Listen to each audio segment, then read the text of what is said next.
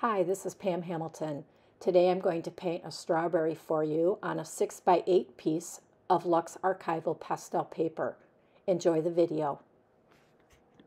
And I'm just going to really quick and loosely kind of sketch this out. Very abstract, not a lot of detail at all.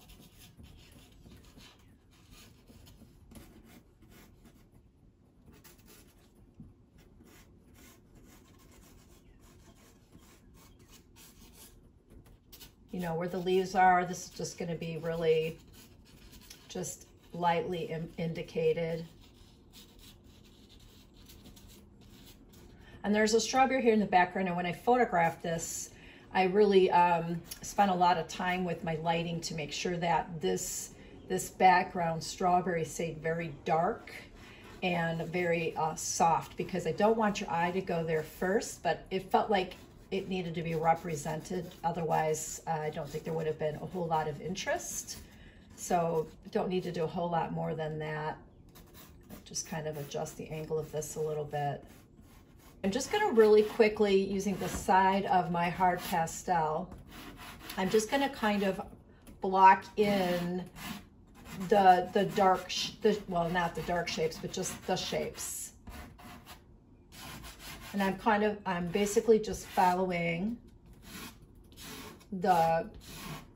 squinting my eyes a little bit, just where I'm seeing the darkest darks. You want to start darker than how the finished piece is going to end up, because you want to be able to see the colors shining through the different layers. So just keep this nice and dark. This is a blue violet that I tend to favor. I like it a lot for shadow, so I'm just going to kind of go over where I just went. Again, I'm using a very light touch. I'm going to use this violet also on the leaves.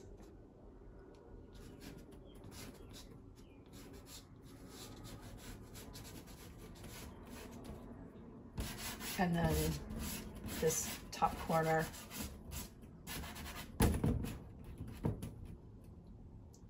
I'm actually going to just put the same color all over the whole background, because I need to tone the whiteness of this paper. It doesn't matter about those leaves. We'll go right over the top of them. I think the more simple you are at this stage, the better. Okay, now that part of it's done, we're going to bring out our rubbing alcohol. So I'm just dipping it in the alcohol, and I'm tapping the excess off the brush. And just like the pencil, I like to hold this towards the bottom of the handle, because it keeps it looser, because I'm not trying to make a very exact painting at this stage. I'm just trying to dissolve the pastels, and I'm allowing them to drip. And I'm just gonna keep getting the excess off of there. I'm starting, I do alternate sometimes between starting with the dark colors or the light colors, but I'm going to start with all this dark blue violet first, just to kind of get rid of the whiteness of the paper. Just kind of tap. I'm just tapping it, tapping and dragging, just letting gravity do its thing for me.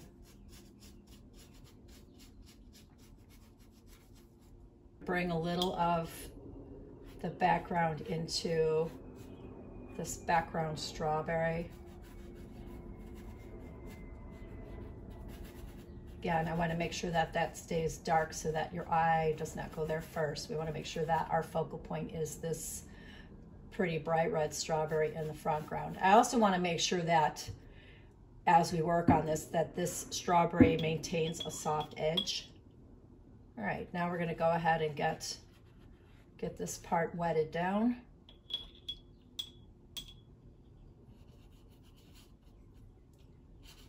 Again, I'm not so worried about you know, what's going on with these green leaves. I'm just basically setting this first layer of pastel so that it's not dusty. It'll make it much easier to apply layers to.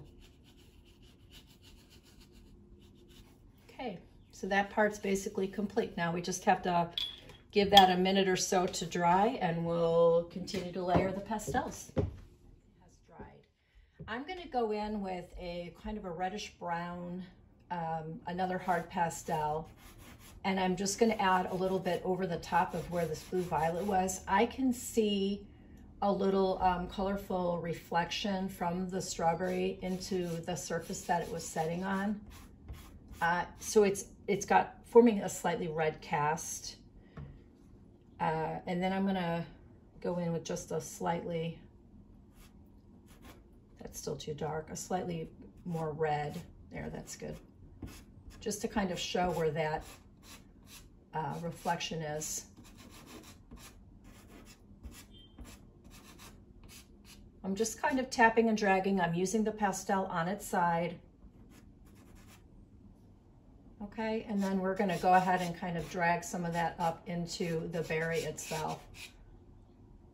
Same with this, the background strawberry.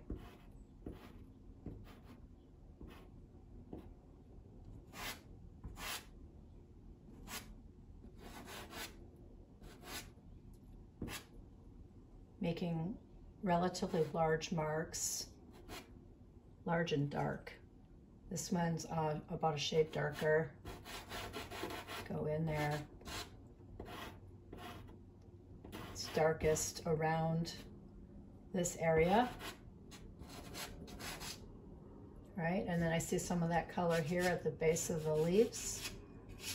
Get that in there. Basically get all of these dark, my darkest darks, get those all established with my hard pastels, because I don't want to fill the tooth of my paper too quickly. Just get a little bit more coverage here.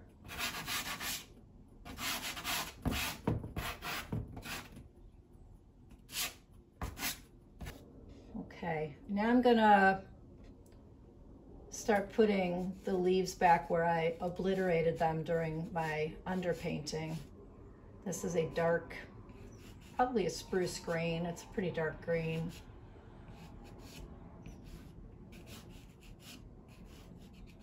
It's got a little bit more blue in it than some of the other greens because I want to have a variety of green color temperatures. So some that are warmer greens than others. And then the same thing here. Again, not a lot of detail because this is in the background.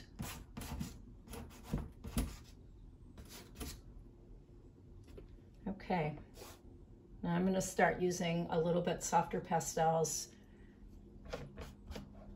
This is a very, very dark blue-green, and I'm going to go right over the violet that I had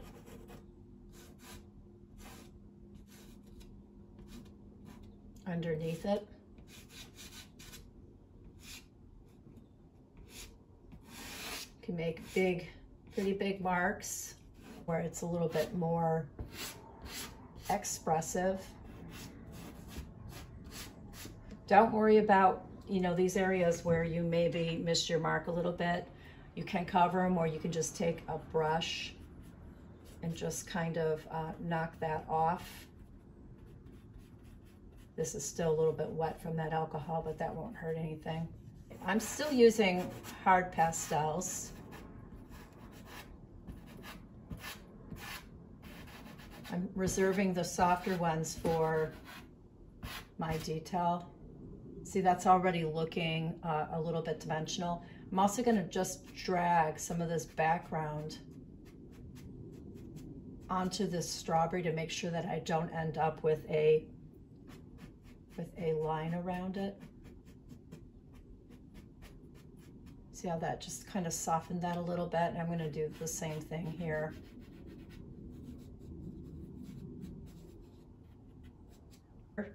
I've got a navy blue or indigo blue pastel. I believe this is a Rembrandt. And I'm gonna go over this green just to give a little variety to this background. And because this pastel is a little harder than the one I used before, it'll work almost as a blender without smushing all the colors together.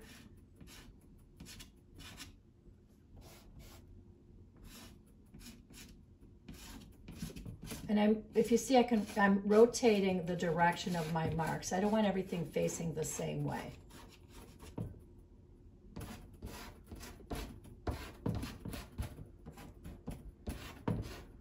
Okay, and then when I get down in here, I'm gonna switch more to a reddish brown.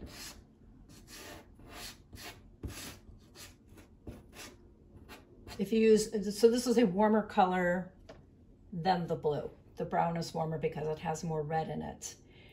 And what that is going to do is it's going to push all the blue parts back into the distance, and anything that's a little bit warmer comes forward. So it's still going to be dark because it's in the shadows, but they're going to be warmer shadows. I'm going to overlap that reflection .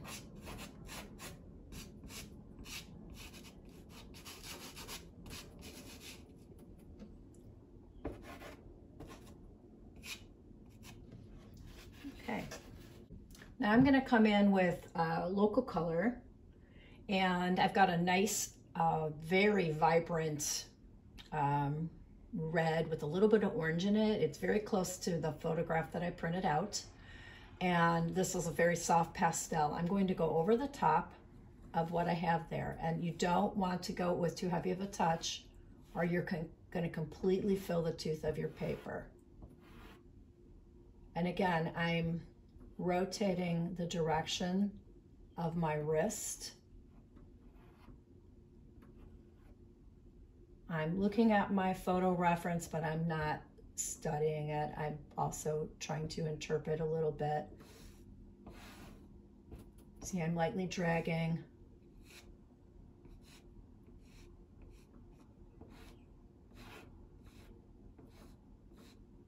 I'll put just a tiny bit right here. Not too much at all. And I'm going to just tap. I'm really tapping. I'm not smearing.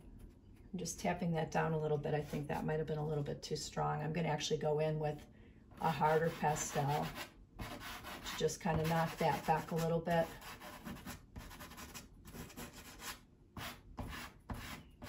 See how nicely that kind of tones that down. I'm going to do the same here. To start to apply the leaves. And I really like doing this type of work. It allows you to be a little bit expressive with your mark making.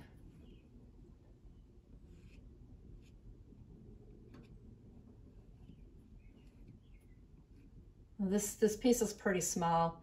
I break all my pastels down when I purchase them, and I continue to use them until they're really, really small. Let's try this one. So this is what I used for the other, and this one is going about a shade lighter and brighter.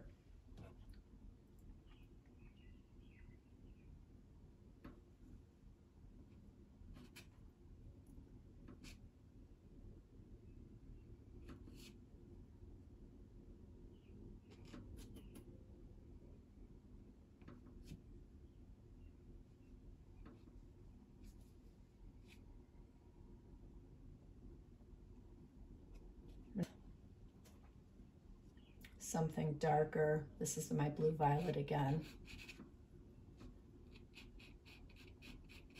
These are almost crosshatch type marks that I'm making.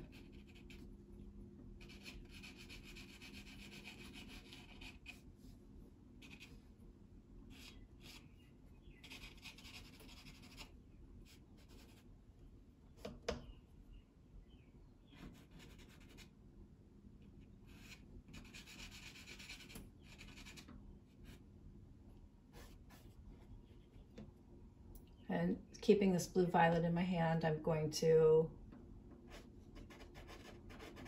just add a little bit more to the shadow area here.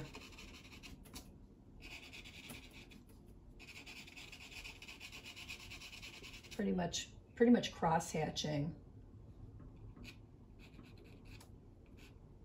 And this has a smaller point on it, so I can get into some of these smaller areas. I'm going to go back to this very soft brown pastel, warm brown, red brown.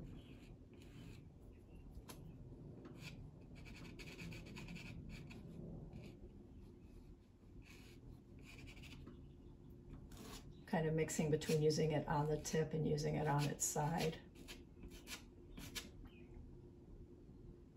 Get just a little bit of that warmth in here for color harmony.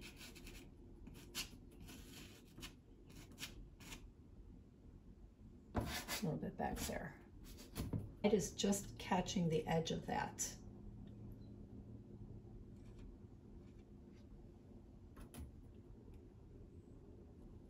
This piece is pretty small, this little piece of pastel.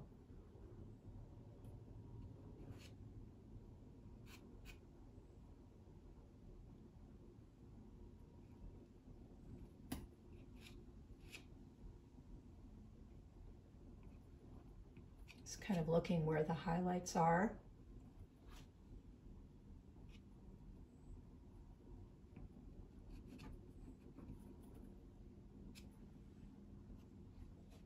All right, now I'm going to go in with this very, very light.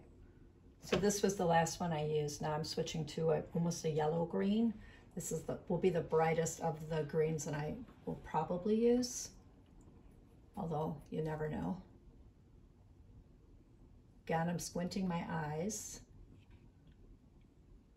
Just kind of break that edge a little bit. Couple of small marks in here. A little bright patch here. Extend that just a little bit right here. And these are the areas where my light was hitting when I photographed it. Now I'm seeing just a little bit of more of a reddish green, if there is such a thing. It's I would say it's going to be something like this. It might maybe like a rust, but if I go over the top of this green,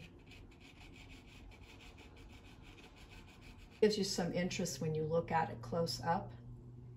It's a little strong, so I'll just tap that down a little bit, and I see a little bit of it in here, a little bit of it in here, a little bit of it in there.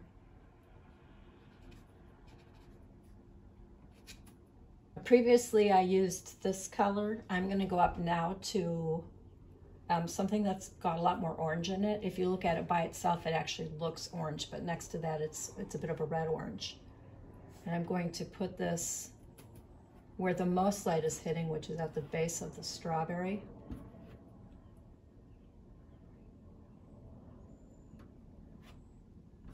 And on this top edge.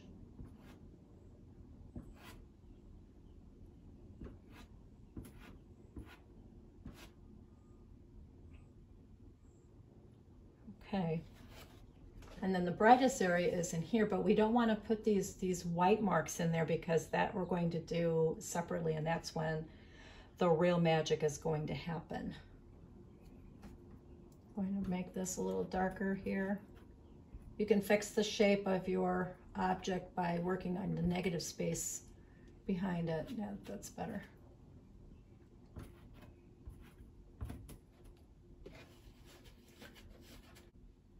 Go in there with just a little bit of more green, just back and forth.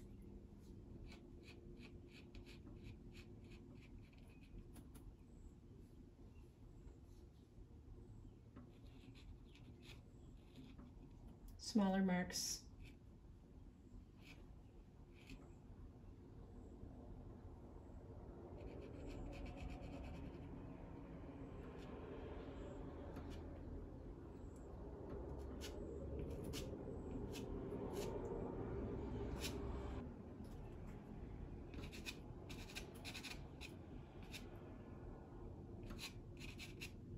Okay, now we're ready to add some of these highlights. That's the really fun part. I'm also going to put this little glow on this background strawberry, but we definitely don't want it as bright as what we're doing in the front ground. So I grabbed a series of colors and all different shades of, from a coral through kind of fleshy colors down to a white.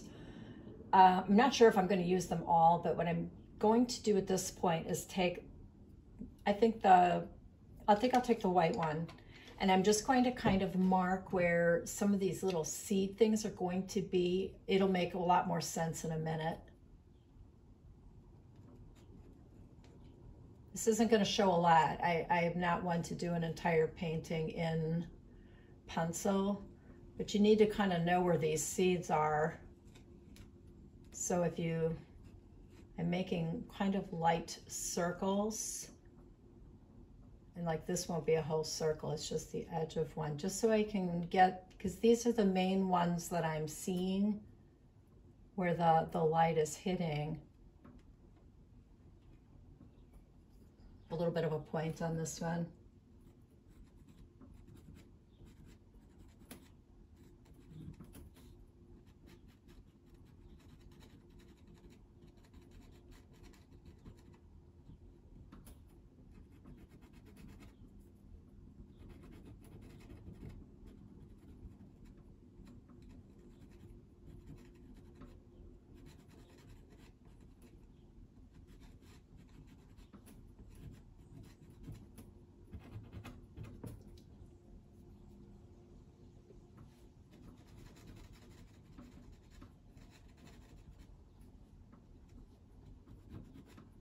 With a very, very soft pastel now, because this is going to really sit on here nicely.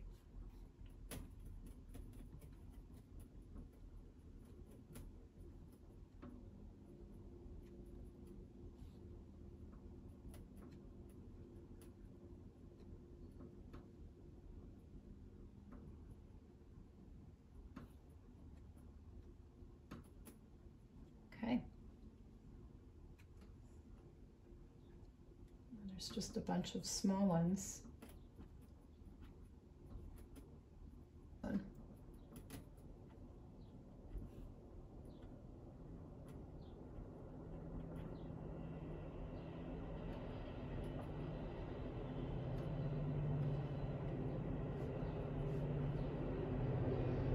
I see a little bit of a blue reflection in here too.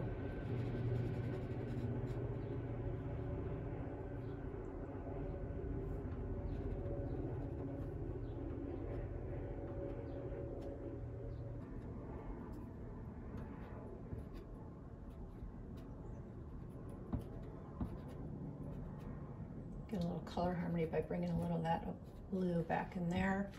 And I'm going to put a little bit on this leaf.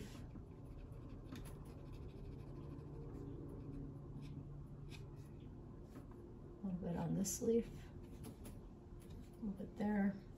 Right, I've decided I'm going to go back to my pencil. It's just my mechanical pencil. It's just graphite, because it has such a fine point and this is a small piece. I'm just going to indicate the shadow on some of these seeds so that I don't lose my way on my strawberry.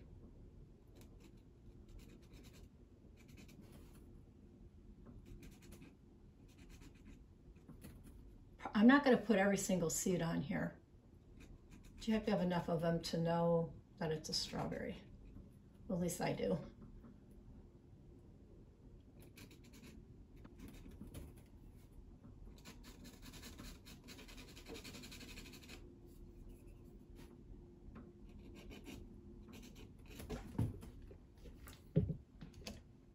All right, I have kind of a blue-gray. So the light is coming this way. So the shadow's underneath. So the seeds are catching just a little bit of light, but they're not white. So I'm just going to put a little bit of a gray on the top side of the seeds. Not all the same size, not all the same shape, not all the same direction. really push that in there to make some little nice bright white marks.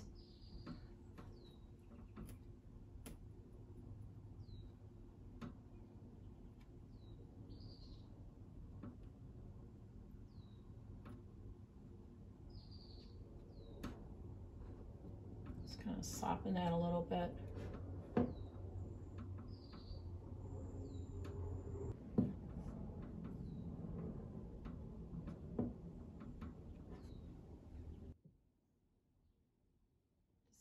Add a little bit of more blue to the background just for a little variety.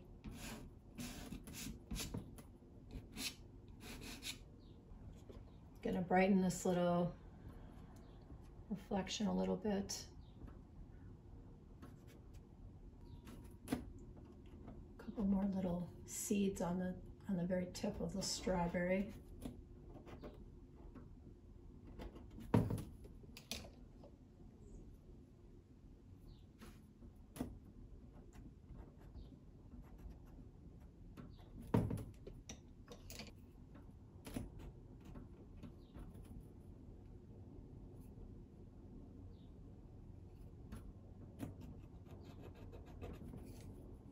Just kind of just going over everything and just checking to make sure I haven't forgotten anything.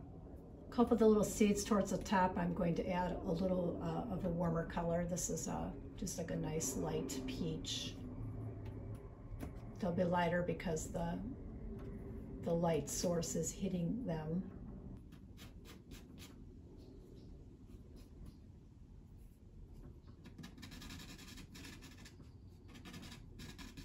I'm going to let that scribble kind of break the edge up there.